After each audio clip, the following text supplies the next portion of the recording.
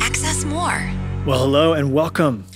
Welcome to Hey, It's the Luskos. Episode number 63. 63. We're so glad that you're here with us today, that you take some time and turn on your device and listen to us. That is a great story. I like that. Oh, man. What are we going to do with ourselves? Here's what we're going to do. The question is, what are you going to do with me? Yeah, I love you so much, Jenny. And thank you for listening. We have today here's what you're going to listen to. You're going to listen to us have a first double date with a couple. It's true. That's exactly what those. It was a wonderful first date. Yeah. John Mark and I, we have John Mark and Tammy Comer on the podcast today. Some amazing people. John Mark's written some books, no doubt. Tammy, his wife, had never been on a podcast with him before. So that was a really big first for her to come on. And she's amazing. Yeah, she's so sweet. And them together is hilarious. The dynamic, so fun. And we had never spoken to Tammy, and Jenny had never met John Mark. I had known John Mark from a distance. A lot of unknowns. We text a ton. And yep. Well, not even a ton. We text some. But I really like John Mark from a distance, and I've appreciated and respected what he's led, how he's led, his books. Were very different, but very similar in some ways too. Mm-hmm. And so to sit down all four of us together and have this conversation, it was very fun. And it was a blind first double date. It was a blind first double date. And I don't know about them. They may be blocking my number from their phones right now, but I enjoyed that conversation immensely. Yeah, it was great. It was really fun. John Mark has a new book out called Live No Lies. We get to it at the very end, so stay tuned. I always, when I hear the title of it, I keep thinking, Dead Men Tell No Tales. That is what you think of? That's what you go to? Because live no lies, tell no tales. I go there. I don't know why. It's very weird. And I like the voice too. Dead men tell no tales. That's very good, Jenny.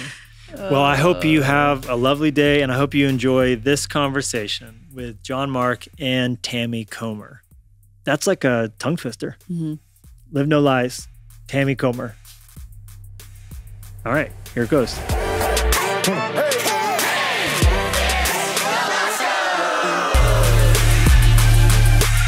Well, John Mark and Tammy Comer, thank you for being on Hey, It's the Luskos. Huh? Fantastic. Thanks for having us. Happy to be here. There's that awkward two-person podcast. Who says, well, hey. Who says great to be on? We didn't plan that one out. Yeah, that's funny. Look what beautiful smiles you guys have. You guys obviously, right off the bat, have a good dentist, good toothpaste situation going on.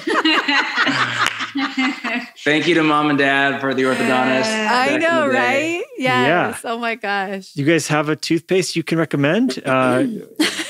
Oh gosh. Because I'm serious. I'm talking about Hollywood. Is that a political question? Isn't that become it's an emotionally loaded question now? Do you? Well, I'm going to guess. I'm going to venture a guess. Yeah. You guys are Portland people, so Tom's feels on brand, but I would also say I wouldn't put it past you guys to make your own ethically sourced, toothpaste.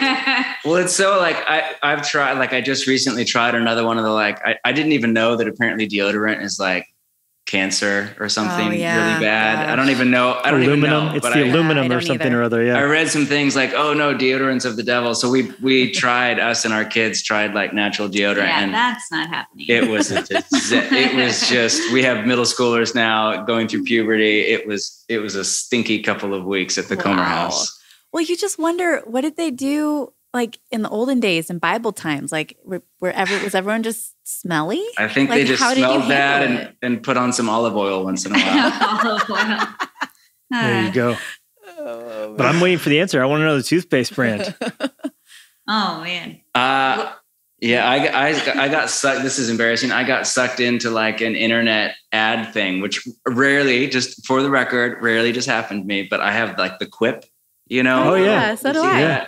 Yeah, and you have that too. I do. Really, no one. I did not think it worked good, but it works for you. Well, it's like a annual subscription, so now I'm committed. You're in it. Yeah, you bit the bullet on a year. Well, it's funny because Levi, it didn't work for Levi. We had it, and I didn't love it because I really like a water pick. I really like that. So having the water to floss with, and so they don't have that. So I still use the Quip, but he doesn't. Couldn't stay with I don't it. even know what a water pick is. I feel like those are so like undignified. I think when you use a water pick because you're just like drooling while you're cleaning. You have put a lot more thought into brushing your teeth than the Comers have. Well, a water pick's good. I've also had a lot of dental catastrophes. I lost a tooth to a zipper when I was in middle school. Oh my gosh. A friend swung a jacket at me and the logo was a Nike logo on the zipper pull and it shattered my front tooth. So I've had root canals and multiple crowns and caps. And so I'm in the dentist pretty regularly. Recently, they told me to stop doing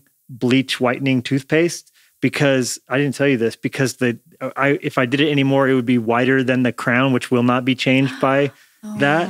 So they're like, you need to stop. So anyhow, it's a thing. But the water pick is not classy, Tammy, in answer to your question. Nobody looks cool with a water pick in their mouth. But it is very satisfying, the feeling of that jet of water going between your teeth. And you had a good report this time. No cavities this last visit. I was very pleased. Well done. Well done. You guys have lots of cavities? I'm planning to go Google water pick after this. With a K. K. I don't like things that are misspelled on purpose. I never liked that. Like in youth ministry, it used to always be like, you would misspell stuff and it was edgy. Yeah, we just dated ourselves as coming up in the 90s. Connection with an X. Yes. Gen X, yeah. Exactly. Now, did you guys start in youth ministry? I know you guys have up until recently led a church at the helm, but did you guys start in youth ministry? Not really. Kind of, though. I mean, kind of. My first job, I was one of 6 youth pastors at this like 10,000 person mega church. But my job was 1st through 3rd grade. Aww. Not even kidding. So that so was specific, so oddly specific. Yeah, you're a large church when you're like, you are the pastor for 1st through 3rd grade. Only A through L though, not M through Z. That's another guy. That's someone else entirely. Exactly, and Z we just don't talk about. So yeah, that was mine. And then we did young adults ministry for a long time. So we kind of went right from 3rd graders to college students. Yeah. And we did that for a fair bit. But we planted the church really young. So got married really young. Yeah. We didn't do a lot before planting, which I do not recommend. Okay. So this is awesome, Tammy. By the way, you told us right before, this is the first time you guys have done a podcast together. So that makes us so happy that the inaugural voyage is here on Hey Luskos. We know, John Mark and I have known each other for a while. We text occasionally, have been in person a few times. I do text you often on accident because someone on my staff's name is John Mark. And so I apologize for that. He's John Mark Creamer and you're John Mark Comer. So there's been multiple, you're like, I'm so sorry, text. Oh, I'm so sorry. I don't know any other Levi Luskos. That's a very, is that a real name? That sounds like real. A movie actor name. It does feel a little made up. Yeah, it's real. It's not by blood. My stepdad's last name was Lusko. He adopted him. So it's a Czechoslovakian. Step-grandpa, sorry, you're right. It's a Czechoslovakian name, but I am not Czechoslovakian. And so if I random do meet someone Czech, they're like super passionate, like, this is a great thing. And I'm like, I'm sorry to disappoint you. I'm not the real thing. Okay, so where I was going with that was, so what age were you guys at when you got married then? 19 and 21. Yeah, her parents wanted me to be 21 before we got married. And so we got married the first Saturday after my 21st birthday. Wow. Which tells you everything you need to know about my psychosis and my shadow and what's broken me that is a life of spiritual formation to grow out of. You towed the line and like barely. That's awesome. You guys got married young though too, right? Yeah, I was 22 and Levi was 21. And who was 19 and who's 21 here? I was 19. He was 21. Okay, so you're slightly older. Yes, she's a little bit older than me. So very similar though, very young, still figuring stuff out. We were in youth ministry. Had you guys already started the church yet when you got married, or was that with the 1st through 3rd grade? No. Yep. That was first. That was, we graduated from 3rd graders to college students at that point. Yeah. And was this at your dad's church, John Mark? Nope. It's a long story, but a mega church down in Southern Oregon that I was at for just a couple of years. Okay. And then how many years into the marriage did Bridgetown start? Kind of depends on how you. 2. I think 2 years in. Yeah. Yeah. 2003. We got married. 2001. 2 years. Wow. Until we started what became Bridgetown. Okay, maybe what's the qualification? What do you mean? What started? What became? That's a can of worms. It's a. I know, but it's really confusing for people if you just say 18 years. I feel like because most of it's just we moved to Portland, started praying for church, started a small group that eventually was. Yeah, it's a long, complex story. There's not it's not a scandal. It's just a long, complex story. We were a part of a team that planted a church in the suburbs that grew crazy fast, that then ended up planting multiple locations. And then for all sorts of reasons, philosophical and personal, we decided that was not what we wanted to pursue. Yeah. So the locations all went autonomous.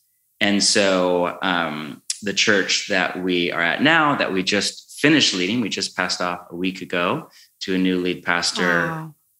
I mean, if you date it, I date it from 18 years ago, but you could date it from when that location started, which was 11 or 12 years ago. 12 years ago. So it's a very simple answer. It's nice when people come to our church and they're like, why don't you have this? I can be like, well, we're a church plant. We're still getting started. And if they're like, is this a trustworthy church? I'm like, we've been around for 18 years. So you can kind of answer it. So good. Yeah. That's real. Man. So you mentioned you wouldn't recommend starting a church being newlyweds. Can you explain that a little bit? Yeah, I just think, church planting, you have so much you have to learn. And it's kind of, when you start, obviously you're you end up being worship leaders, people who are setting up the chairs, children's ministry, preacher, all the things. And so when you don't really have, I think it was harder when we were really young to know even what were healthy emotional limitations. And so we just way overexerted for way too many And you had years. no kids back then, right? Because your oldest is 13. So he's you're able to. He's actually almost 16. Oh, okay, 15. But for the first 3 years of the church, we had no kids, and it was our life. It's all we did. And it was wonderful. It was great and felt like it was a good, it was really fun, but it's just. Yeah, I think we were really driven. There was a lot of ego and ambition. I wanted to, in me, not in you, but she's much more godly than I am. But I wanted a lot of that going around. Mark. You know how it is. You guys know this so well.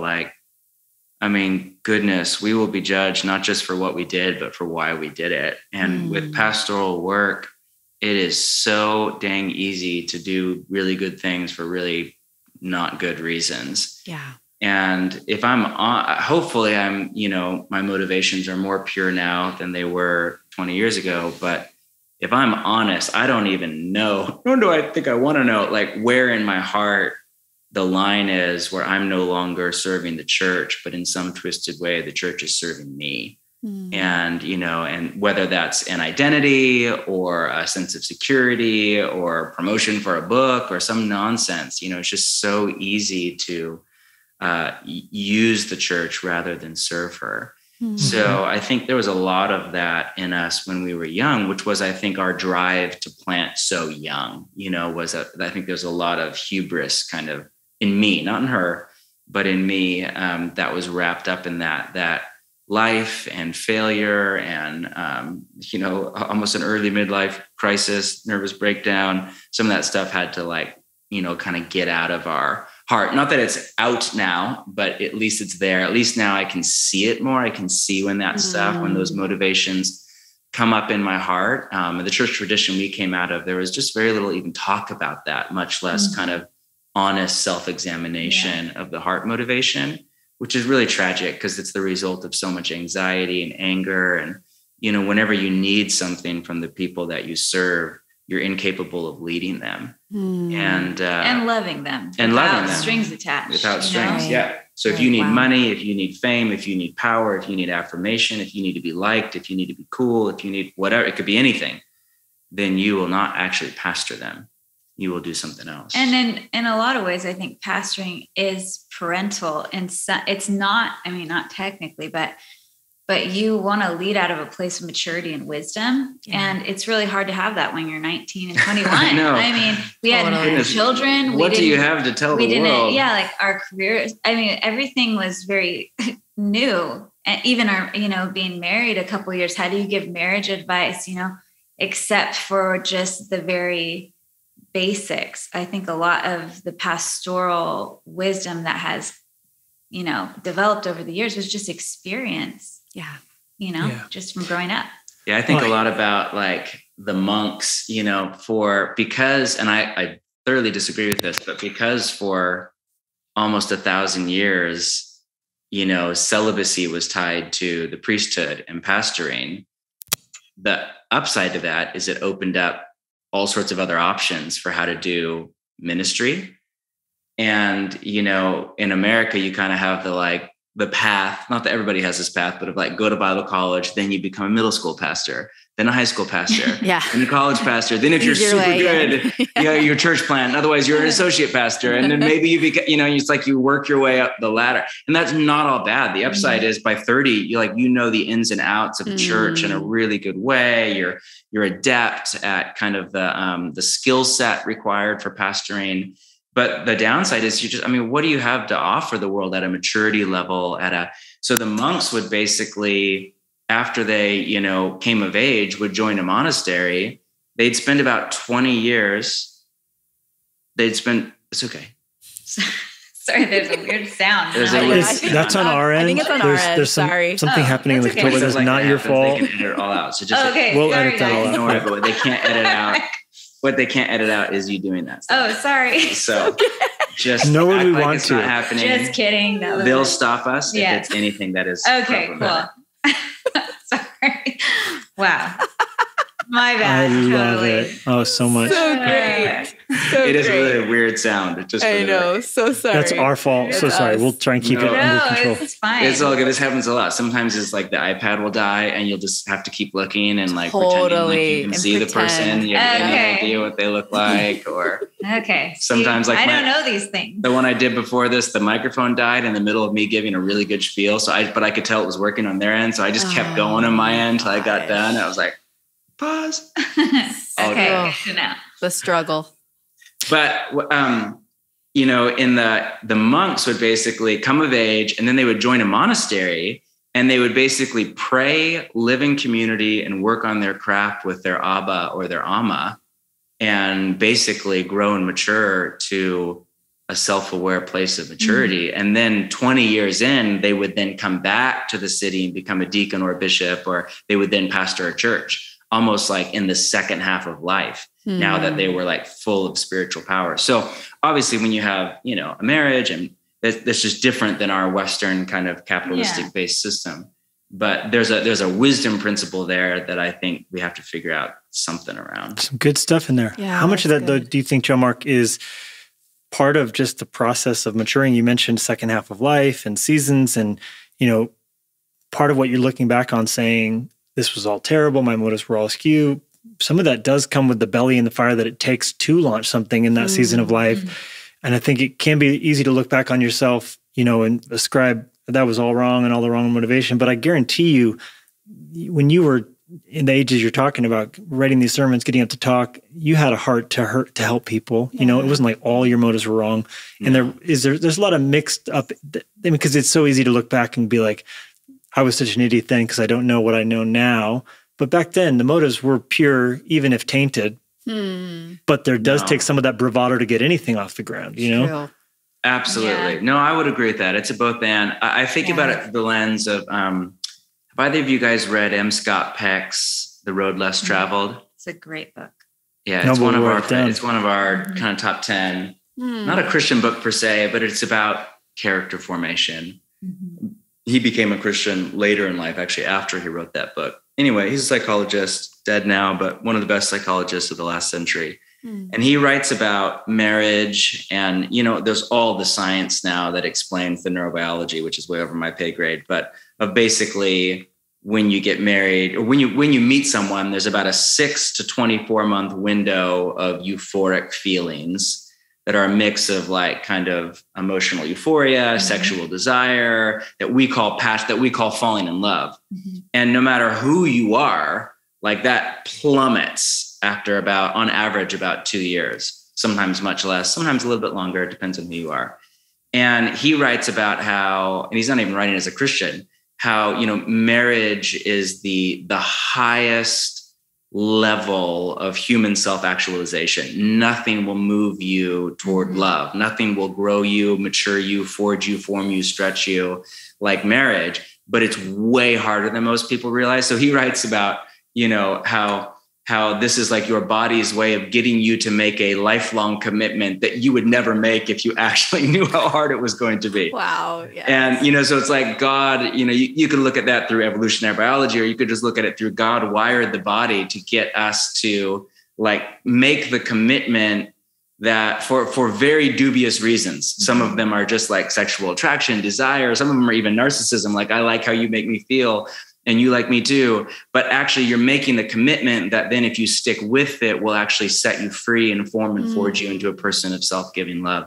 So I think ambition and church planning are similar. I think there's something in that youthful zeal that is a mixed bag of motivations. But I think if we actually knew how hard church planting was, I know I would never do it again. That's what I'm saying. You need some of that, some of that you need, and you maybe would never have done it if you didn't have a little bit of that cockiness, or whatever you want to describe it as, which only maybe it is a young man's game in that regard, to just be dumb enough to do that.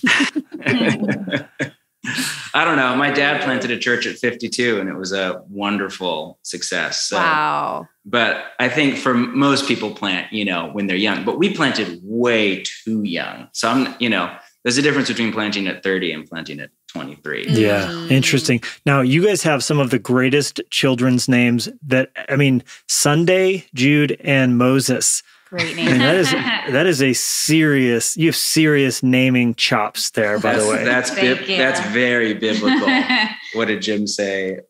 Oh, we had a friend who said to it, he was saying, so what names are you guys thinking? We said, I was pregnant. This is for our second son. And I said, well, we're going to name him Moses. And he goes, Moses, why don't you just name him Jesus? And I was like, oh gosh. He's like, those are some big shoes to fill. And I was like, yeah, it's true.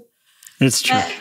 But, I've met some Jesuses in my day. It's not like that doesn't get done. It's my dad's middle name. So, There you go. That's so great. And you said your oldest is turning 16?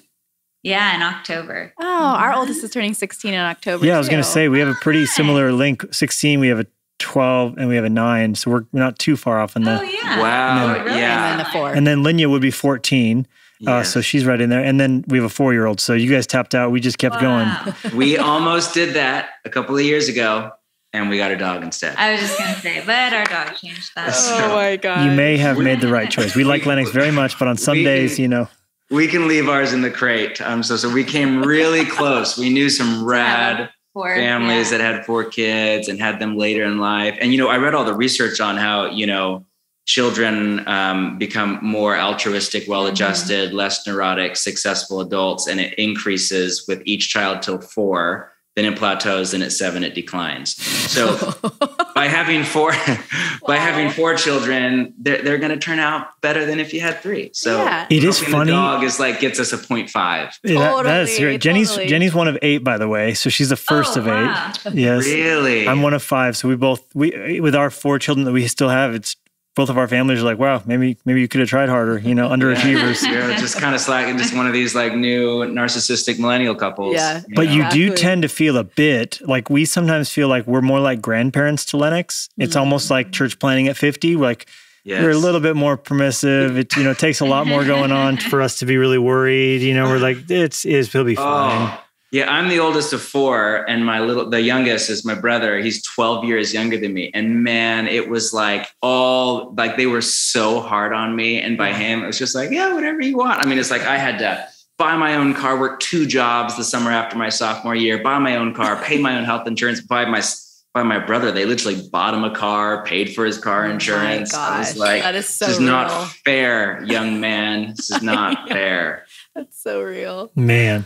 Now you mentioned it in passing, and we can come back to parenting because you guys are incredible. Watching you lead from a distance. I mean, you beat your kids at home for all I know, but I mean, from the internet, you seem like incredible parents. Well, the internet is really accurate about family life. Just keep it there. Just keep it. All the photos you post. Accurate vision of what our family is like. But I was going to say, you mentioned after 18 years, you guys have just as a week ago, made the transition out of the church. I can't imagine the mixed bag of emotions, both the sadness and then probably in this last 20 months, some euphoria to be not in that anymore. So maybe just kind of walk us through what that journey's been like. Because from what I understand, the seeds for it were there before the pandemic. This is not this is too hard, we're out of here. This is a sense of calling and purpose and redirection for this next season of life. Wow. Yep, absolutely. And as of now, we're not leaving the church. We're just no longer in that role of lead pastor. Step down from that, still in the community, though we're about to go on a nice long sabbatical. Nice. Yeah, and it's been a long time coming, about a decade coming.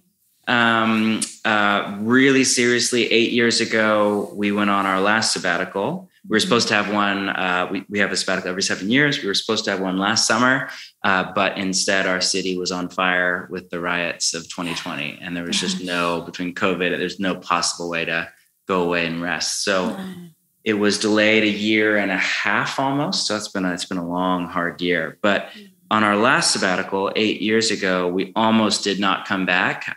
We had been a part of this megachurch. It had grown really fast.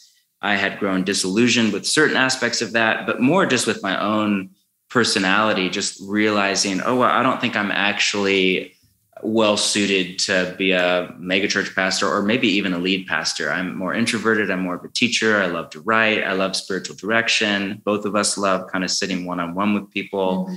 And as you know, Levi, you're a great leader. There's just a ton that goes into like filling that role. Even if you have a team, like there's just at the end of the day, that point leader position is kind of all consuming. Yeah. So I felt like a failure as a leader. I felt like I had no business being a lead pastor of a church. I'd done it way too much, way too young. And I'm sure some of that was I was hard on myself, but I felt like a failure. We almost quit. We had an opportunity to go take this teaching pastor job in California. We're from California. I wanted to move back to the sun. It was like, this is it. This is our ticket out. Yeah. But we just did not feel a release from the Spirit. And our community basically said, no, we're big believers in like communal discernment. They basically said, no, you cannot go. You're not done here. And they said, if you leave now, you'll lead out of a limp the rest of your life. You'll lead out of a wound. And the only way you'll heal is by coming back and leading again, but in a little bit of a different way with some different people. So that was some of the best advice anybody ever gave us. We came back, we changed a ton about our life. That's where that book, The Ruthless Elimination of Hurry, came out of that whole season of our life. It was really sweet, hard season, but really good season. And, but that desire to kind of move out of a lead pastor role into a teaching pastor role, still love the church, still want to pastor, want to serve the church, just want to give myself more to what I think I'm best at. That desire has just gone up over the last 8 years. And when COVID hit, we're really healthy relationships with our elders and our leaders. We were able just to talk really openly. We've been praying about this for years. And basically their thought was, man, we know that you're going to make a transition at some point out of the lead role, there's probably not going to be a better time than the backside of COVID for all sorts of different reasons. You're going to lead stronger through COVID than you ever have since you planted. And I was more present than I ever have been. And half the church has moved out of the city and moved away, and people have changed jobs, and it's going to be like replanting a church almost anyway. And it's going to require some different kind of leadership as we go forward, and the church needs to really grow in some new areas. And so there are all sorts of reasons that made us think as a group, as a team, like, hey, if this is going to happen, probably there's not going to be a better time than fall 21. So here we are. So good. Now, Tammy, what was your perspective? Because John Mark, we've heard your side of that, obviously here now, but also you open up your book, The Ruthless Elimination of Hurry, with that story. The anxiety, the intensity, all of that. That book's amazing, by the way. I love as well God Has a Name, which I think is your third book. Is that right? The relationship one, the anxiety one. Yes. Fourth? What was your first one?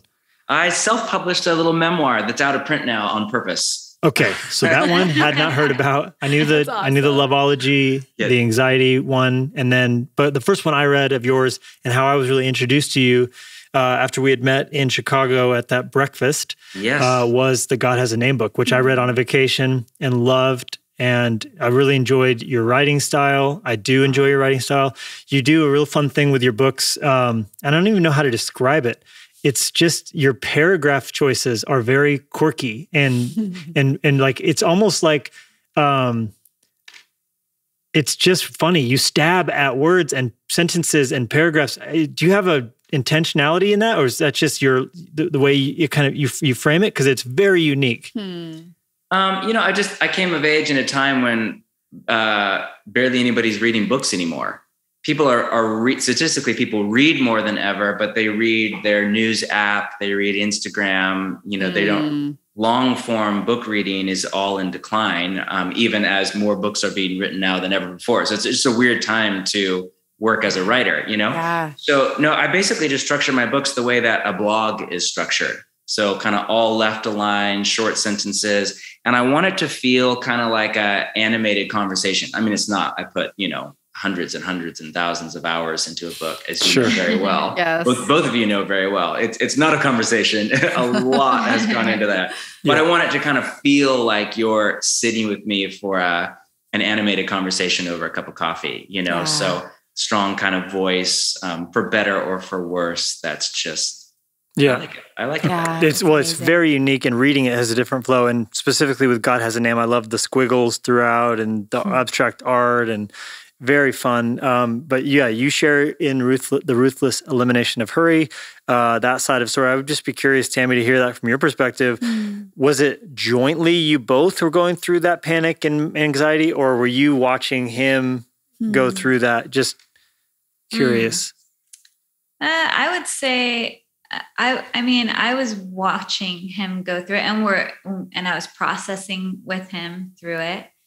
You mean when what part are you Well, saying? he sort of he opens that book up dramatically with a nervous breakdown and all that. I'm just curious, how much of that was shared by you and how much of that were you like, hey, how do I help my husband? He's kind of losing his mind here. I think we just walked it together. I was watching the whole process with him and walking through it. But I think, I feel like the ruthless elimination of hurry does help explain like the whole process of how it all happened. But it for us, it dramatically shifted, I would say, before there was like a before and kind of an after. And I feel like that almost like breakdown when we didn't come back, and when we did come back, there were new boundaries with which we wanted to do our life. It was like the life we had been living was not sustainable. It wasn't healthy. And I felt like we were losing him. And, it was like, gosh, this is not his best self. You can't run without, limits. So anyway, I would say we definitely were in it together. We processed it all together. I guess what I mean is, how much of that were you personally going through that too? Yeah. Like I realize obviously you're doing it together, but was that, were you breaking down too, is what I'm trying to say? You might want to let him in. So we're polar opposite personalities. At like basically any metric you can think of, we're basically the opposite. Where are you guys at on the Enneagram? So, I hate the Enneagram right now. But you can still tell them.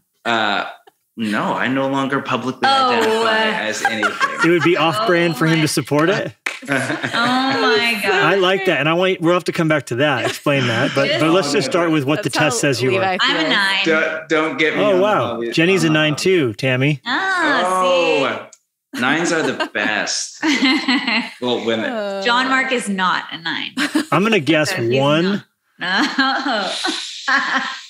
I cannot confirm nor deny, but you have the spiritual gift of discernment at some point. Yeah, there we go. Okay, so I'm his textbook of a 3 as you're likely to meet today. Oh, crush it. Well done. Yeah, there we go. Until it's not so good. But what do you mean by not? My point was just we're opposite personalities. She is so grounded. I'm like the neurotic, high-strung, melancholy, mental illness runs in my family. I have multiple kind of non-neurotypical things about me, obsessive compulsive stuff. And she is just calm, grounded, joyful, really down to earth, like just the opposite of neurotic. Mm-hmm. So I think we went through that season together very differently. Yeah. But a big part of our story that is a whole long conversation is we've been living with her under chronic illness for a lot of years, for 15 years. Wow.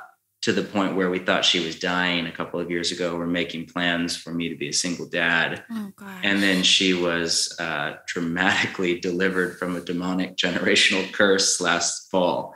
My whole life is totally different. That's a side part of the story that doesn't make it into the book and stuff, is basically my wife was extremely unwell through that whole thing, which is just a whole thing. Yeah. Wow. Which makes it probably, no doubt, very challenging for you to be there to support him in the way that you would even want to when you're having a hard time hanging in there yourself due to a different battle.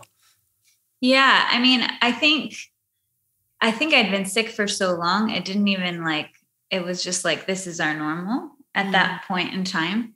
But it did create limitations for me for sure, as far as how to engage with him. So, I mean, yeah, I think during that season, community was I think I was nervous about us not having community, and we learned community through being isolated for a lot of years early on in ministry. And, so anyway, with this new passing of the baton, with Bridgetown, it's been such a different experience than when he wrote Ruthless Elimination of Hurry, because I don't know, I just feel like I'm healthy this time. And also back then I just felt, I didn't quite know how I still felt young, and we had young children. Yeah. And it was really tricky. With my sickness, it was really hard to gauge how I would age, honestly, and what our future would look like. So anytime John Mark was stressed about his present or overwhelmed, it was hard to gauge if I might be really good and be in a good season and be really present to him, or I might be kind of partially bedridden or, really cognitively impaired. So it was a complex experience, but I mean, I don't know. I mean, what would you say? A lot. Yeah. Gosh. Thank you for sharing that. That's a lot. And being in the midst of in ministry and having kids. I feel like even kids when they're young, because gosh, they would have been 8 and 5 or something at that point, or that's hard. That's a hard time when you're trying to lead and love and parent in the midst of your own struggles. And that's kind of even going back to being a church planner when you're young. It's we're trying to parent and lead wisely, but we don't even know what we're doing in our lives. It's just trying to get the kids to school and survive puberty and all the things. Oh gosh, you guys. Being kids, having kids. Yeah. Man. And so how's the entrance into high school going for you guys and all the teenage stuff? Your oldest is a girl, right? Yes. Yep. She'll be 16 this month. Yeah. By the time the podcast airs. Sophomore. Yeah. What advice do you have for us? Give us the wisdom. Give us we're in a city, and so almost nobody has kids our age. Yeah. Almost all of our friends have kids that are a solid decade younger, just because of the urban dynamics and cost of living and just what it's like to live in a city. And they probably all move to Beaverton by the time they do have kids your age. Exactly. Then they have kids and they move away. So they can buy a house. So we're just this quirky, random, Christian homeschool family in the middle of a city that had kids. So what? Well, we don't have any advice. Our parenting book is scheduled for 2080. That's when we're going to write that.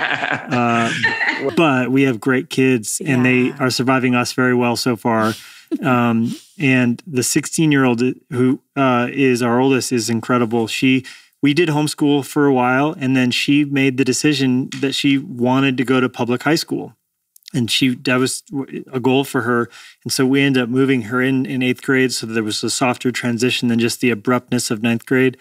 But her faith is her own and she's strong. And, we've been real intentional around that, the transition into being a young lady and how we kind of can usher her into the waters of womanhood, and we did kind of a big event and we involved members of our tribe, but then also significant voices in her life just to speak life. So she has louder voices than the voices of her peers in her own head. And she's really involved at church and that's been cool. I think the biggest thing, if there's one thing that we've learned that is worthy of sharing, it's not being intimidated when there are voices in her life telling her good things that aren't you. And in fact, being happy that she respects other women in our church and other women that maybe say the same thing you've said 1,000 times, but being okay with the fact that they're coming from someone else and just nodding your head and resisting the urge to say, I told you so, I think, and just championing that, Yeah. Yeah. I don't know. I feel like I would be curious to know what you guys would tell us. What advice do you have to give us? Oh, I have no advice at all other than just Lord have mercy on me. It's so weird parenting. It's like you work harder at it than anything you ever have. Yes. And yet there's no way to do it where you don't wound your children. Yeah. You really think, what are they going to be sharing to their psychologist in 20 years, right? There's no version of the Comer family that doesn't involve needing a good therapist in 10 years. Come on. Yes. So at the same time, I've seen you, though, you have your kid reading books and going through them with him. And you guys are very intentional. Yeah, but intentionality does not, it does not cancel out wounding. So I think I'm a really intentional dad. I'm doing this massive 3-year initiation right to manhood. My boy's about to start my second son. You shaved his head in the woods with a bonfire. Exactly. It's happening in a couple of weeks. Shave his head in the wood, the community of men, fire, 8-day road trip down Highway 1, camping, reading archetypal masculinity psychology books, teaching spiritual disciplines. We're going to tour where the Comers come from, start at my grandfather's grave, talk about the heritage of what it means to be a Comer. It's pretty dang good. All the things, but that doesn't cancel out me being exhausted after a long, stressful day of work and yelling at him when he doesn't perform the way I want and harming his, you know what I mean? It doesn't cancel that out. Yeah. And still at the end of the day, I think most parenting is about relational connection. Yeah. So the intentionality stuff is very dear to my heart, but again, we're opposite personalities. I'm intentional to a fault, which is part of that's a control freak thing, which sabotages parenting. Kids don't love to be control freaked by dad. And, you're probably on the other side where you need to move toward intentionality by personality. Totally. Yeah. Totally. I need to relax, chill out and let things just be what they are. But I do think when our kids were little, my mom said, I remember I called her, it was probably Jude was going from that.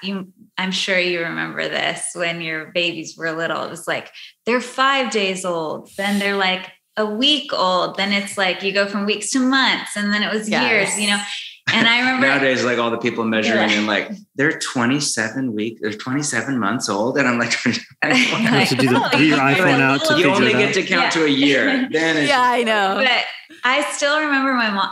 I called her and I was like, Mom, what? How do you not get sad about these milestones that you pass? And I remember she just said, Tammy, if you are really present to the moment when your kids are in a season, then each season you'll be present to, and you won't look back at it with regret. You'll just have memories.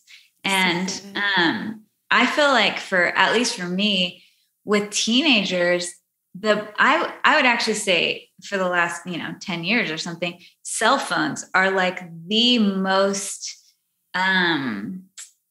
distracting, destructive thing in parenting because you're not present to them. Totally. So for me, I feel like realizing that if I can be present to them, I need to put my phone away. Yeah. And even just doing that makes me more present to be with them and not have like the regrets of the past of like being like, man, I really missed it with Jude when he was struggling with that girl, or when he was struggling with that class, or whatever. I missed it just because I was half with him and half on my phone. Such a good word.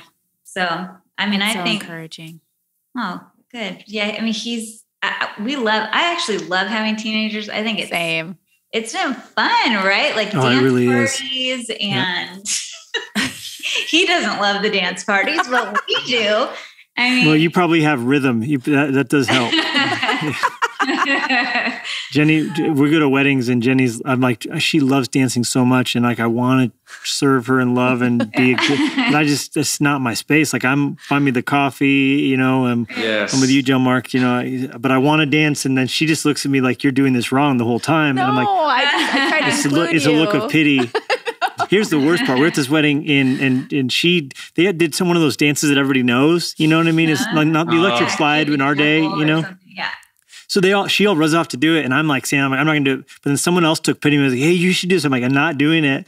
But then I ended up trying and then. And I didn't know it was because I was in the middle. She was off in the cluster group with the cool kids. And then she left someone me was like, oh, Jenny, I think you left Levi behind. I'm like, oh my gosh. 100%. So like ran and I just felt bad. It's a real thing. Yeah, so. But dance party with the kids at home, that's good. Are you guys still doing the big cookie every Friday night? Ooh, how do you know about that? Yes, most. You wrote about it in your book, John Mark. In the summer, it's ice cream. Is it in the book? Oh, it's in the book. Yeah. I think it's a pizookie, a big pizookie with a whole thing. That's winter, and then summer is more like ice cream out by the fire pit. Yeah, very good. And how do you guys know? And you mentioned cell phones, and obviously we all realize it's like crack and messing all our brains up and doing terrible things to everything. But we're also communicating to people on it right now, and there's the dichotomy, right? But what do you guys do with kids? Like, do your kids have phones? Do they have iPod touches? No, I don't know if this is terrible parenting or great, but I've gone down the rabbit hole on cell phones, social media, and people in general, but teenagers and specifically, and it's pretty dark. Yeah. So we just told our kids really early on, absolutely nothing till 16. At 16, you get a flip phone. So Jude is about to get one in a couple of weeks. And then at 18, you can have a smartphone with no social media. And then social media, we would encourage you to never, ever have it unless if you need it for your job. And if you decide to have it, the last 3 months before you go away for college or your gap year, so we can mentor you in how to not let this ruin you. Mm-hmm. So I don't know if that is a good thing to do or a bad thing to do, but we just made that commitment early on. We informed our kids early so they could kind of emotionally prepare. Yeah. And they've actually been great. The hardest part is just that their friends all have them. And most of their friends with zero accountability structures. I mean, not even like filters, or when Jude went to middle school, we ended up pulling him out for all sorts of reasons, but 6th grade, he gets on this bus, 45 students or whatever. He's the only middle schooler without a smartphone, without full access to the internet. Yeah. And I'm like, what in the world is this doing to deform people? Yeah. Well, and it's happening so much younger. I have a friend, one of our daughter's friends, she's 9. And our younger kids are homeschooled, but she was saying that everyone in my class has a phone. So why can't I have a phone? And so her mom was like trying to figure out, what do I do? Because she's 9. Everyone literally has an actual phone with the internet. Yes. How do I do this? And it's unbelievable. Did either of you read that book, The Coddling of the American Mind? No.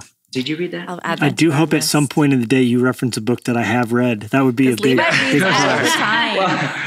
But John Mark is a different level. I've also seen. I meant to ask you about your highlight. You read a lot, and I have taken book recommendations. But when I see you, one of our favorite books was from you. I got A Hidden Life of Trees from him. Oh no way! I love that book. It's a good one. Yeah. Thank you, Holly Furtick. She told us about that one. But you have a highlighting. When I see you mark up your books, I'm like, I always need to ask him because it is like a beautiful mind, the way you get in there and highlight and write. And is there a system to that? Because that is, you should do a YouTube walkthrough. He was a schizophrenic, I believe. So I'm just saying, when I see, like, I always screenshot whenever you put on stories, like the books you're reading, or like, it'll be like, oh, it was a light day reading at the monastery when I was hanging out with Friar Tuck and, Bilbo Baggins. And it's like all these pages that you've marked up. And I'm like, dang it, I never even been to a monastery, nor do I know where one is. That is so great. Oh, I do love me my monastery. That's not a joke. I'm not going to lie.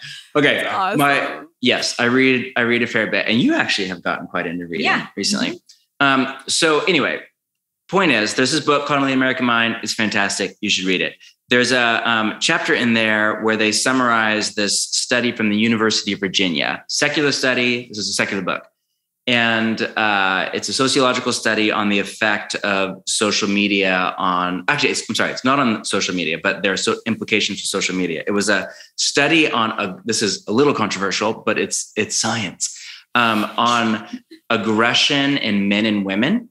And the basic conclusion was that it's a myth that men are more aggressive than women, that women are just as aggressive as men, but as a general rule, statistically speaking, men display aggression differently than women display aggression. So men display aggression more explicitly through violence or force, or verbal attack, So if a man has a problem with another man, this is a stereotype, but it's based on a large kind of data population. A man might punch the other man or yell at the other man or have conflict with the other man. Women tend to display aggression through, they had very good language, I can't remember, but through basically subtle relational patterns of exclusion. So kind of very implicit, very passive aggressive, kind of who's in, who's out, kind of like finding very subtle relational ways to exclude women from the end circle, but it's actually an aggressive power play move. And then they had this, the study was on aggression. That's interesting. Then they applied it to teenagers and social media. And they basically said, if you wanted to destroy an entire generation of young adolescent boys, you'd put a gun in their front right pocket. If you wanted to destroy an entire generation of adolescent girls, you'd put Instagram in their front right pocket. Hello. Ooh. Because it basically just enables that behavior. I mean, we have a firstborn son, you have a firstborn daughter. I hear these stories of like girls in tears because one of their photos didn't get liked by one of their friends. Like it's that level of subtlety and literally in tears. Yeah. So the anxiety, the neurosis, the comparison, the body, I mean, the stuff, I don't know when this episode will release, but just a couple of days ago that, a study was leaked from Facebook and Instagram. That was this deep internal study on women and body image issues. And that emphatically proves what all of us know to be true based on common sense, that social media is destroying young women's body images, and creating massive neurosis for young women in particular. And they know it, and it's literally built that way. Yeah. So, so no, our kids don't have any social media. There you go. Amazing. That's good so stuff. Awesome. And that's not judgment on parents that do. That's just, you ask what we do. That's personal convictions. Yeah. I love that. Yeah. John Mark, this has been lovely, honestly, and Tammy and we could probably go 2 more hours, and still, I feel like we at this point would be like just ready to. Keep telling the waiter to come back because we're not ready to even order our mains yet. Yeah, I feel like we need to have dinner. This needs to turn. This does feel like dinner. We will have to make that happen in real life. Yeah. Well, if you guys do any trips to your Portland campus, come over to our house. 100%, or meet up in LA or somewhere where we cross paths along the way. But I do want to talk about this new book, Live No Lies. You just released this. Beautiful book. Beautiful. What is the story on the cover? I always like to hear the behind the scenes on the art. Okay. The only behind the scenes on the art is the book is built around this ancient Christian paradigm from the desert fathers and mothers of the 3 enemies of the soul, the world, the flesh, and the devil. So that's the wireframe of the book. There's 3 parts, and each of those parts has like an image, a triangle, this kind of odd shaped circle, and a square. And that cover is actually a blow up of those images overlapping. You can't tell, but that's... John Mark, for the person listening who's going with their hand up in the air saying, what do you mean by desert fathers and desert mothers? I'm curious to hear you for the person who's going, hey, I love Jesus. Paul, I know. Silas, I know. Desert Fathers, I do not know. Okay, so here, well, let's just go book recommendation, because that's love language. So you can read my book. That's fun. But there's a book that I absolutely love that I want you to read so bad, called Water from a Deep Well by Gerald Sitzer, who is a professor at Whitworth. And it's beautiful. Eugene Peterson wrote the foreword for it. Aww. And it's basically a tour through church history. He divides church history into about 12 phases. And in each one, he gives you like the best of Christian spirituality through that stage of church history, and kind of this wealth, these riches that we have in the Christian tradition to draw from. So he starts with the martyrs and he ends with kind of missionaries. And he just goes through these 12 phases over 2 millennia. And there's a great chapter in there on the Desert Fathers and Mothers and you don't have to read the whole book. You could just read certain. Yeah, you could just read a chapter if you wanted. Explain what they are, though. But yes. What period are we roughly talking? So we're talking kind of late 200s to 400. So basically, couple hundred, the first couple AD? hundred. Are we talking AD? AD, yes. Okay. Yes, exactly. So the basic story is, for almost 300 years, the way of Jesus, which later comes to be called Christianity, is a persecuted minority in the Roman Empire. There's literally a state-sponsored genocide where the government is trying to eradicate by violence anybody that identifies as a Christian. And slowly, it doesn't work. The way of Jesus, the gospel, is so compelling that hundreds of thousands of people are coming to faith in Jesus, knowing it will likely cost them their life or their livelihood. And it spreads through the Roman Empire to the point that eventually the Roman Empire has to reverse course, because now the persecuted minority is a political majority. So they legalize the way of Jesus. This is Constantine now. This is Constantine. Yeah, I have to Google it, 3 something. But the downside to what happens then, so now all of a sudden, this thing that was violently persecuted is now like socially acceptable and even popular. And the problem with that is now widespread kind of compromise and complicity comes into the church, as the church is now, this is the Western problem since then, and really the American problem right now. So there were different responses to this. One response was a group of people that they didn't call themselves the Desert Fathers and Mothers. We call them that now. But there were these groups of thousands of really serious Christians that left the cities of the Mediterranean Roman world, and they went out into the deserts, mostly of North Africa and what we would call Tunisia now, but also Syria, Palestine, went out into the wilderness. And they would form that. This is where later monasteries came from. The monastic movement came out of this. They would build these little huts, and they'd have these tiny little villages with an Abba or an Amma. Those were words for a father or a mother, and that was an older, wiser kind of person of prayer. And they would just devote themselves to prayer, community, and doing good deeds. And they just gave us, if you want to read some of the best stuff on prayer, on spiritual formation, on how to become a person of love, on wisdom that you will ever read from a Christian in your whole life, go read. Their writings survive to this day. I mean, you're reading stuff from like a bunch of my new book is all based on one of the Desert Fathers, this man, Evagrius of Ponticus, who wrote this book in 354. Give the title. It's a great title. It's called Talking Back. The subtitle is Monastic Handbook for Combating Demons. That's the one. It is genius. That's the book where we get the idea of the seven deadly sins. That should have gone down here, right? And because this, Levi, book titles are not copyrighted, so I could have named this 100%. "Live No Lies," a monastic handbook for combating demons. But it'd be pretty good. I don't think that would have helped sales. Instead, we went with recognize and resist the 3 enemies that sabotage your peace. Those of you on YouTube. Those of you on YouTube and on Access More Video can see it. Those of you on Spotify and podcast app you just have a new Imagine. Or you could go to Amazon and look up the cover yourself. And while you're there, click buy, because this is a good book, John Mark. Thanks, Levi. Maybe just for a few minutes, just kind of give us kind of basically the premise here, or what are we going to? I've read it, I loved it, but for someone listening, what are they going to experience? Oh gosh, yeah. There's lots of conversations there. The wireframe is, again, the world, the flesh, and the devil. But I take it through this very central paradigm of, in Jesus, So the devil is this concept that, if you're a Christian, you kind of believe in the devil, kind of, sort of, almost, not really. But although, what is it? 60% now of 18 to 28-year-old Christians aren't sure that Jesus is the way, the truth, and the life. So it's hard to know what anybody who calls himself a Christian actually believes about anything, much less the devil. Yeah, Right. exactly.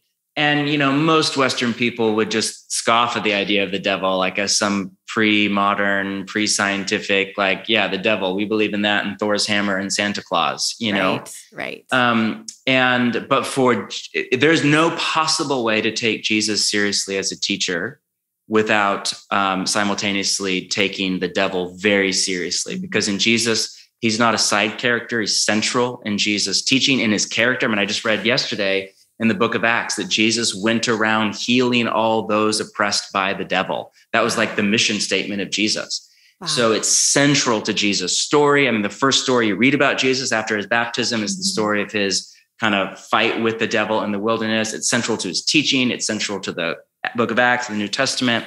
You cannot set it aside and take Jesus seriously as a teacher. But in Jesus' most in-depth teaching on the devil in John chapter 8, and then arguably in Matthew 4 and Luke 4, the story of his temptation in the wilderness with the devil, Jesus' primary warning about the devil is about lies and deception. Jesus says, calls the devil the father of lies, has this interesting line: when he lies, he speaks his native language. In context, that's the same passage in John where he says, you shall know the truth and the truth shall set you free, which if you reverse engineer that is kind of simultaneously saying that we're in bondage to lies. We're in bondage to deceptive ideas about reality that somehow enslave our mind and our body and our soul and our relationships and our society as a whole.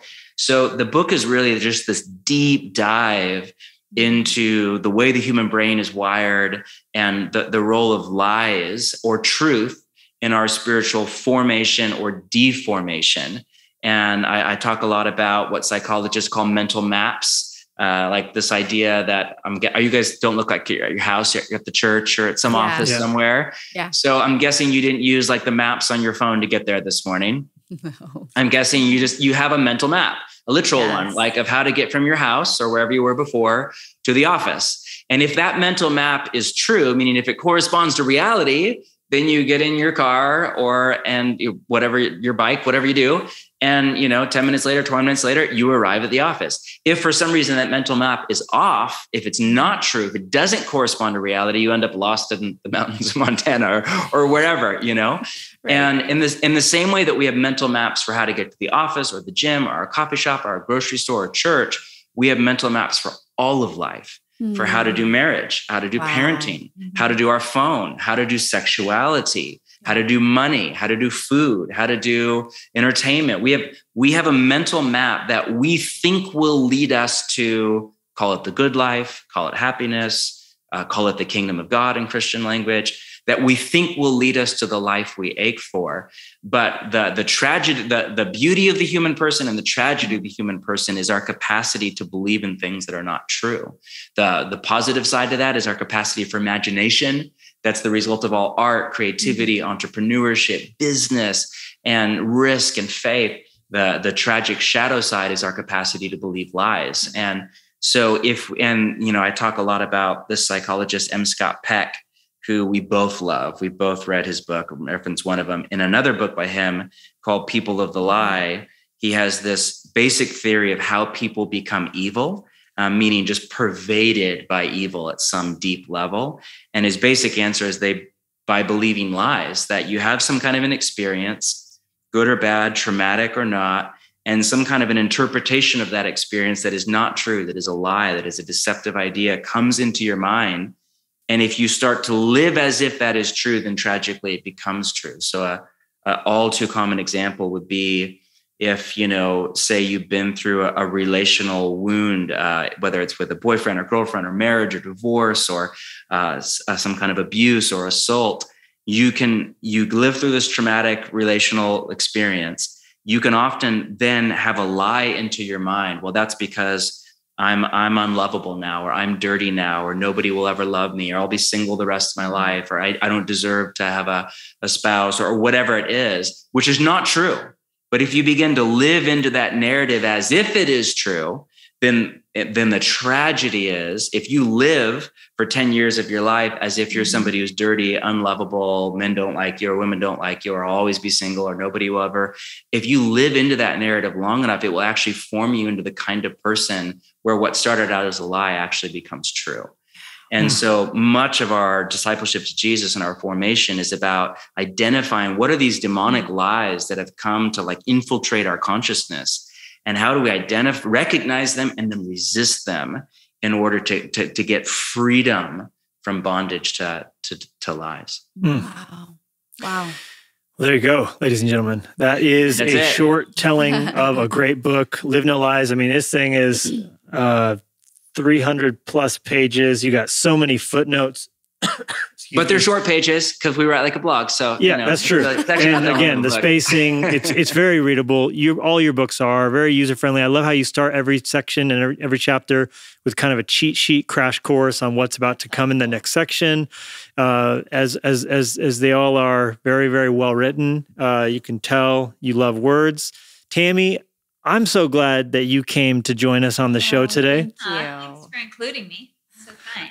Honestly, you two are a bright light. Yes. You're making a difference. I hear and know people all around the world who are constantly talking about your ministry. I know you're encouraging a lot of people in your church and in the world, but also I know pastors and leaders are encouraged by you. Yeah. So keep going. I can't wait to see what this next season looks like. Can't wait to see what comes of this hairdo, John Mark, because it is getting long. Oh, it's a full-on midlife crisis.